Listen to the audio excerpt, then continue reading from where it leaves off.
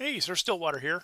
Hey, in this video, I'm going to go ahead and talk about the Innovation Tower. This is the next great building in the Great Building series, and this is a contemporary era building. The first of the two that I'll be talking about in this and the next video, because I'm doing one building per video. So let's talk about the Inno Tower. Inno Tower, as it's often known as, or just Inno.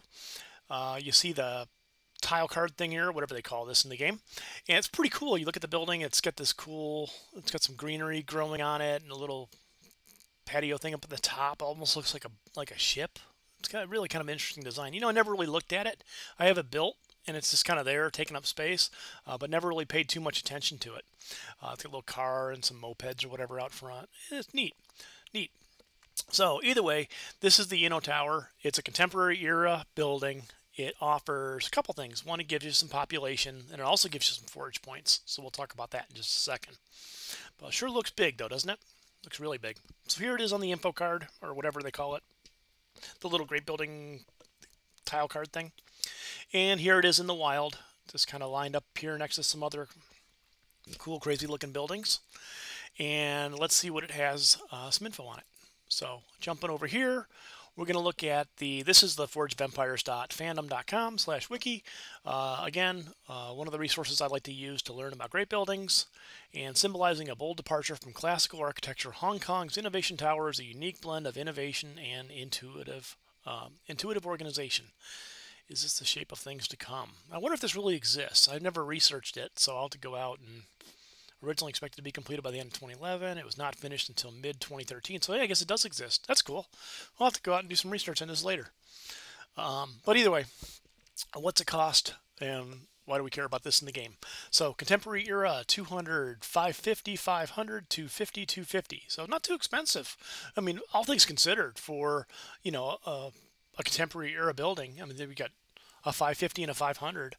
6x6, it looks bigger than that, doesn't it? If I would, I could easily have guessed this is a 7x7, but it's only a 6x6, so that's kind of cool. It saves a little bit of real estate.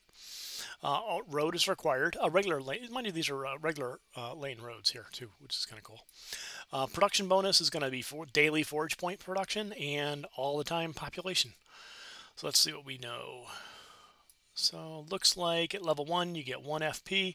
That's a pretty big footprint for 1 FP. You get 100 population per square at level 1. Level 10 you're at 15,310 population for 425 per square. That's pretty decent. But you're only getting 6 FPs at level 10. And it looks like it's kind of looking at the pattern. It looks like it's 2 levels per FP. So not crazy rewarding on the FP, but it's a cool building.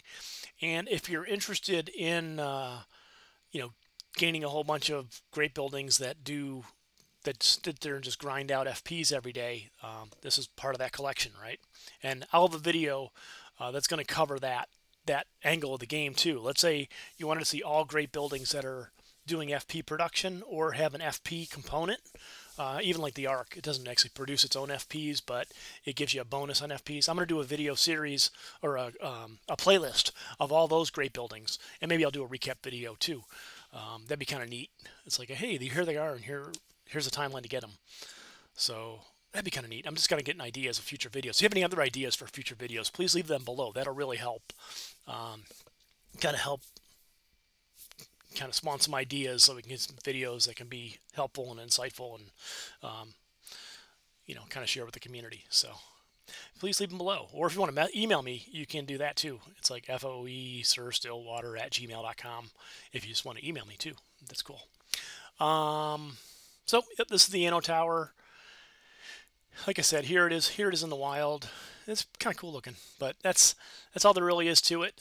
But it's a lot of square footage for 6 at level 10. So what am I at? I'm at level 7, and I'm getting 4. So that's really not a great return, but part of the collection. So thanks for watching. If you have any questions, comments, or suggestions, please leave them below. Again, share with me what are your thoughts for that video idea or other ideas or whatever else. Maybe we'll do a live someday where we can kind of talk about different ideas of different angles at the game or whatever. I don't know. I'm just having fun with it. It's just kind of a cool hobby, playing the game and kind of sharing sharing thoughts about the game. So take care. Have a great day. See you in the next one. Again, more great buildings coming. Bye.